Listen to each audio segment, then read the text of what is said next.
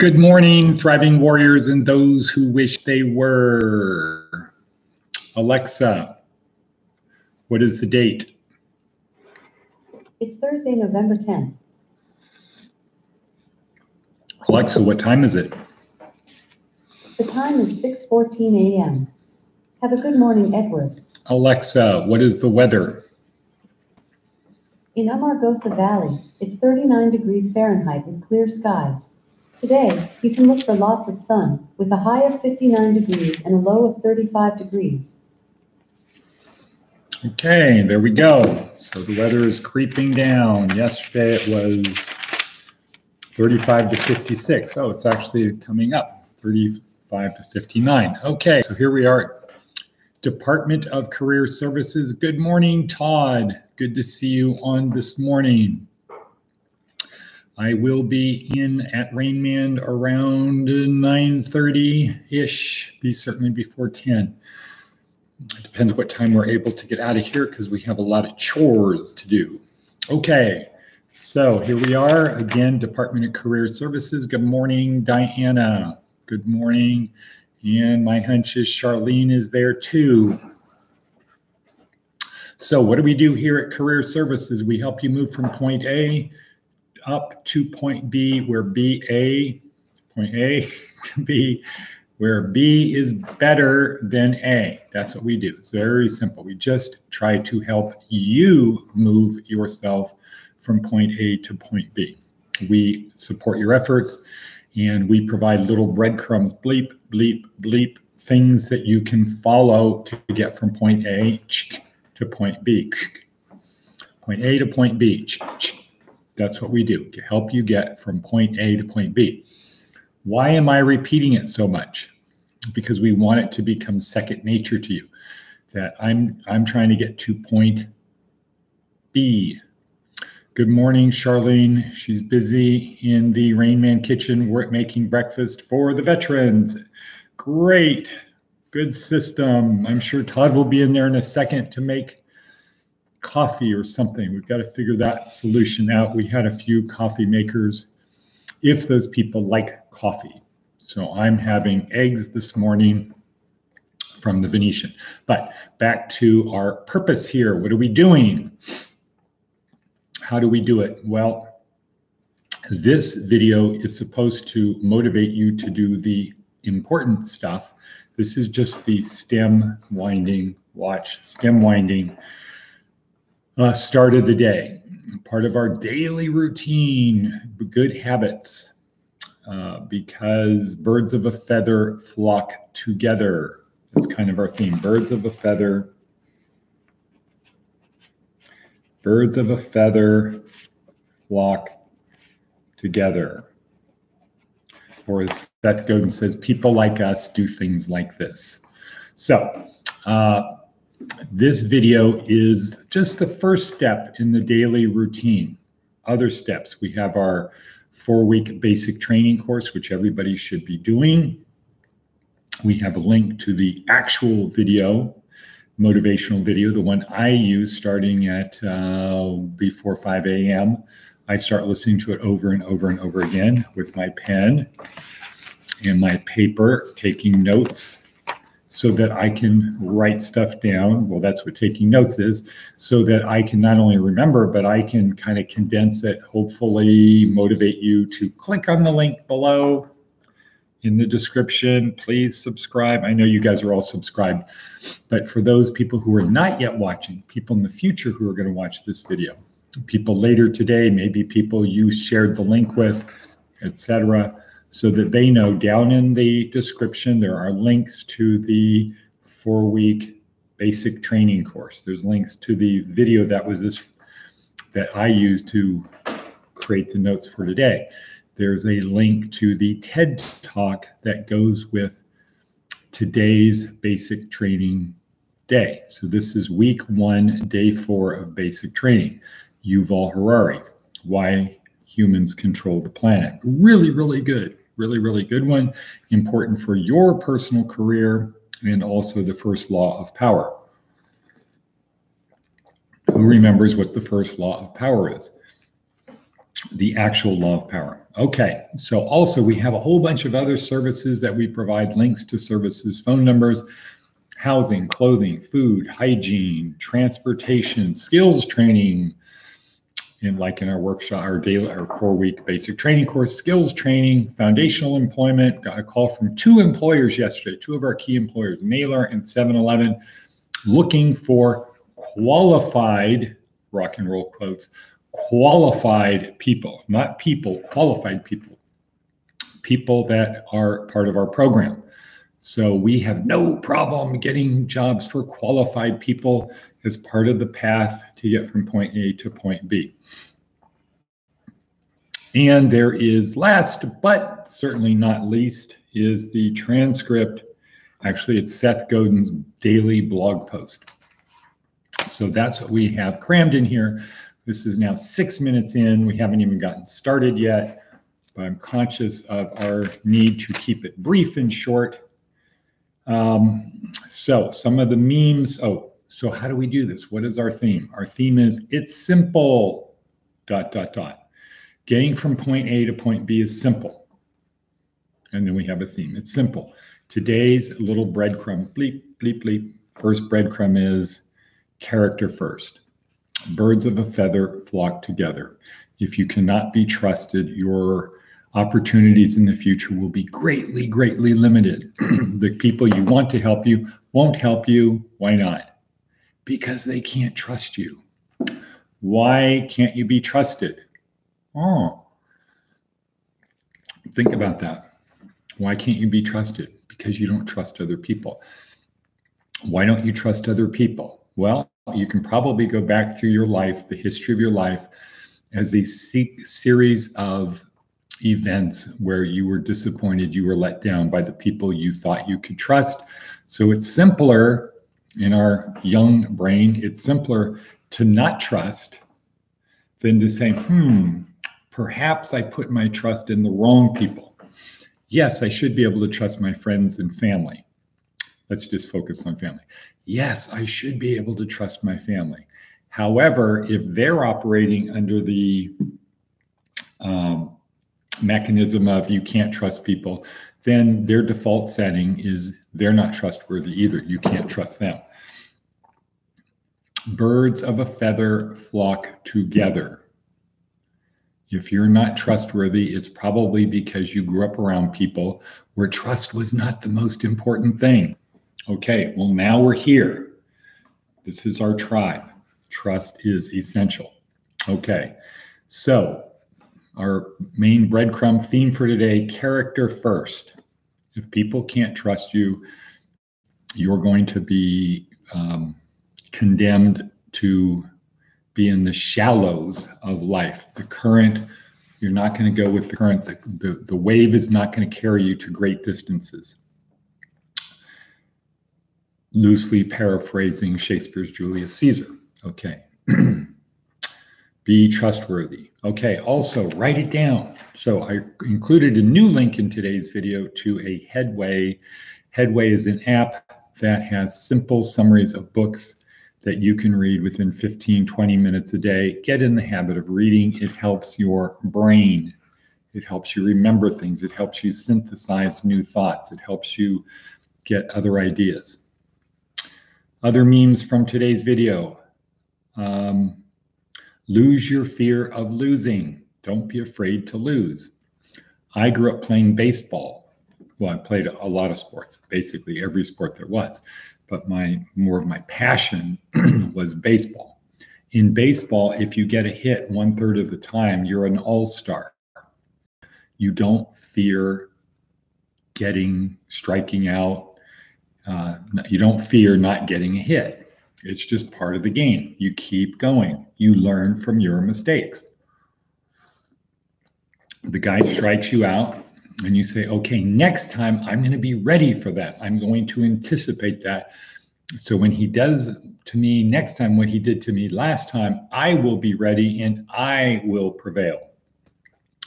Do more, have more, become more. Another meme. Do more, have more, become more.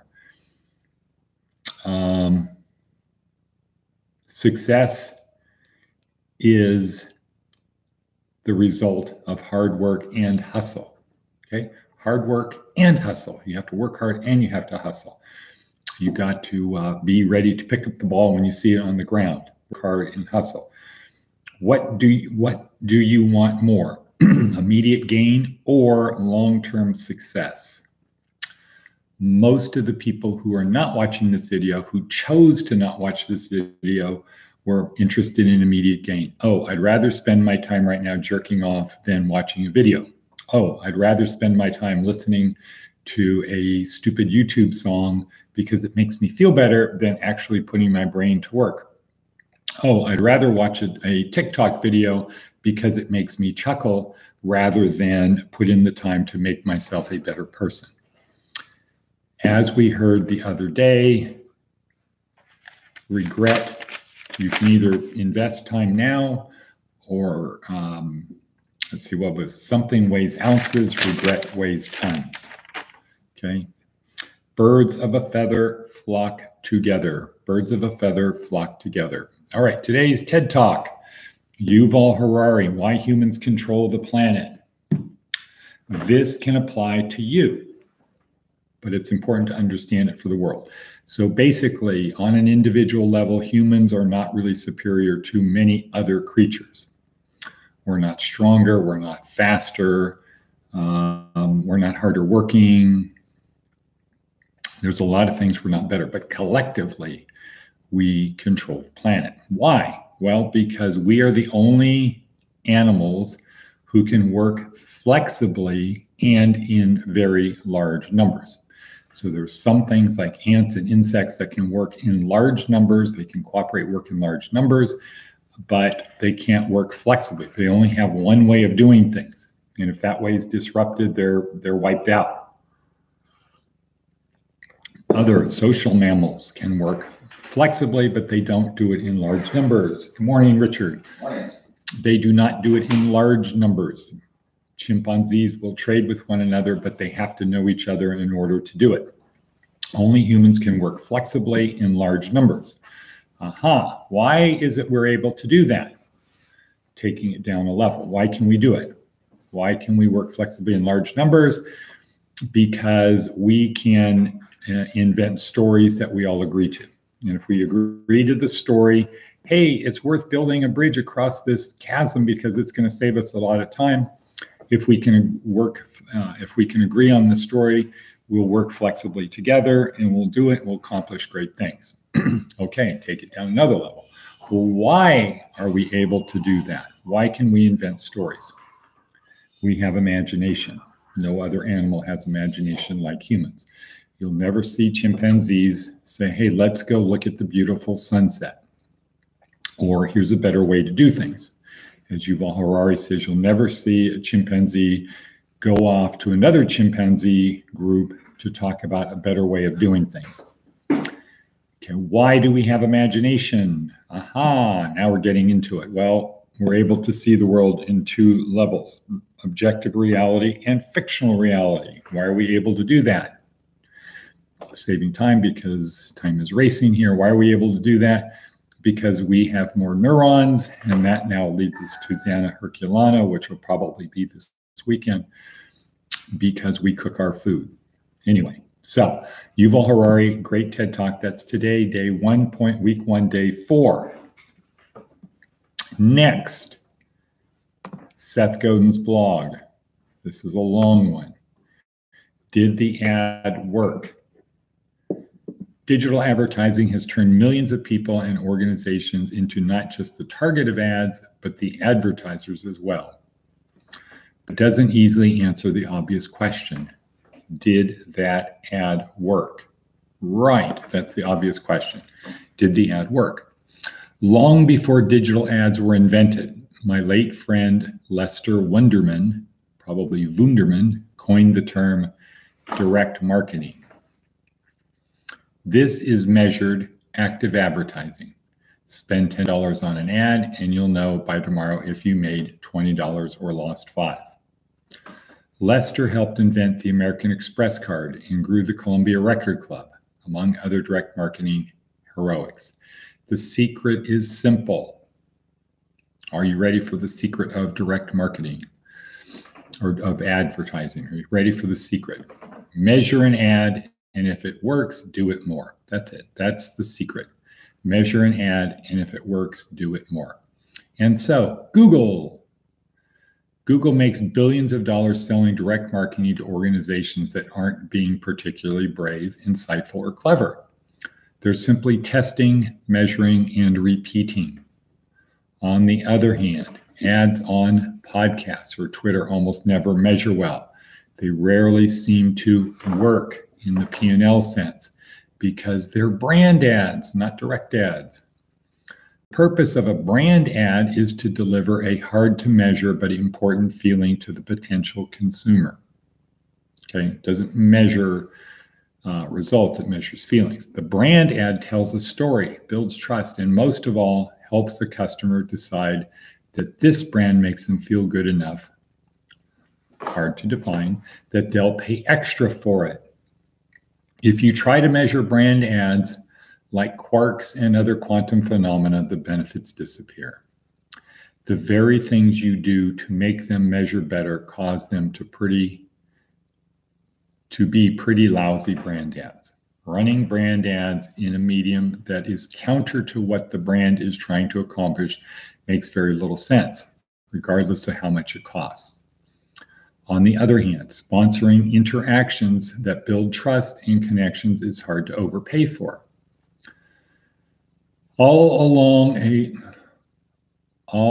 long way of saying that advertisers in the digital space are finally spending more time and energy thinking about the places they're advertising and wondering about whether they're simply making more noise or actually making a difference. Okay, so that's the key thing, but I want to go back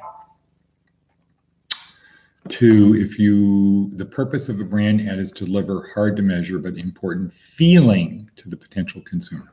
Okay, so from Simon Sinek, we know that feelings, all decisions are based upon feelings. So if somebody feels good, then under the right circumstances, they will become a customer. The brand ad tells a story, builds trust, and most of all helps the customer decide that this brand makes them feel good enough that they'll pay extra for it. Running brand ads in a medium that is counter to what the brand is trying to accomplish makes very little sense. So that would be like putting ads for some kind of greasy food in a health magazine makes very little sense, regardless of how much it costs. Or health food, you're promoting health food at a Dick's Last Resort type of thing. On the other hand, sponsoring interactions that build trust and connections, it's hard to overpay for. So you want to kind of do that at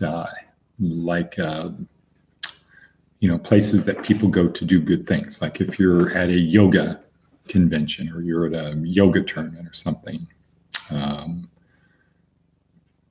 that's where you want to promote the brand, not direct advertising. But you could do that too. So let's see, that is Seth Godin. What else do we have here on the hit parade? All right, anybody have anything else to say? Henry, Diana, okay. Charlene is doing breakfast, that's great. And now let us quickly go to our Navy SEAL Maxim. Very quickly, what is it? Yes, Diana, perfect. Yesterday was the only easy day. So what does that mean? Push yourself a little bit harder each day. So we're trying to get from point A to point B, where point B is better. It's an uphill climb.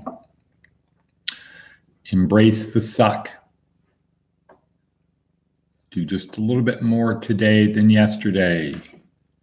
What else? Embrace the suck. Choose the hard path. Don't compare yourself to other people. Compare yourself to who you were yesterday.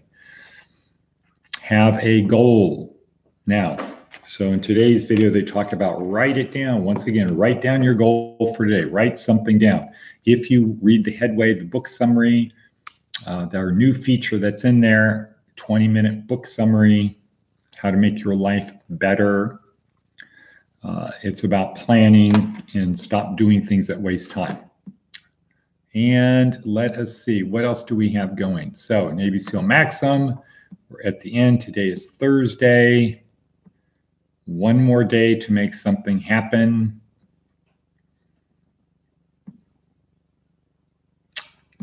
And Todd, are you still there? Diana, and out. And cut. Good. Okay, Diana, thank you. And let's see, Charlene, are you there? Are you able to say and cut, Charlene? Or Todd?